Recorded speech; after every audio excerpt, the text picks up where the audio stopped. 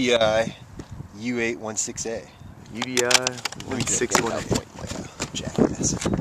It's the UDI U816A. Heck yeah. 6-axis quadcopter. Quadcopter. Let's take our first spin. Oh man.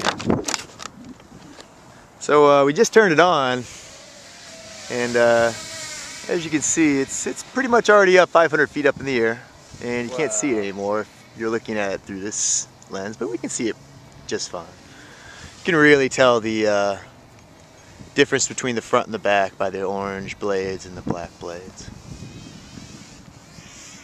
You want to try and fly it a little closer to us, or? Yeah, hold on.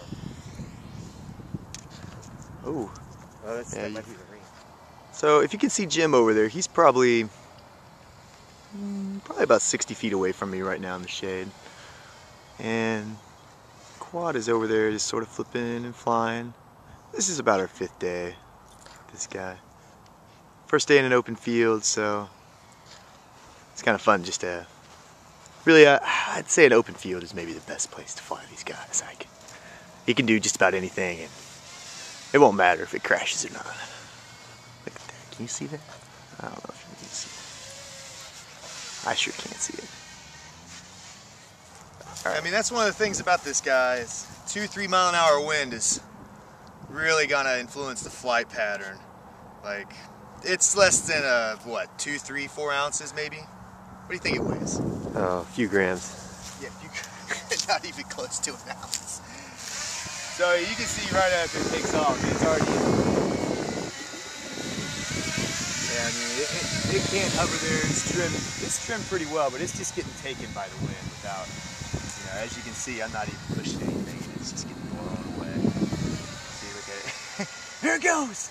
So we're gonna make it turn to us and fly up, see if we can get it to hover down. Oh, come on, come on.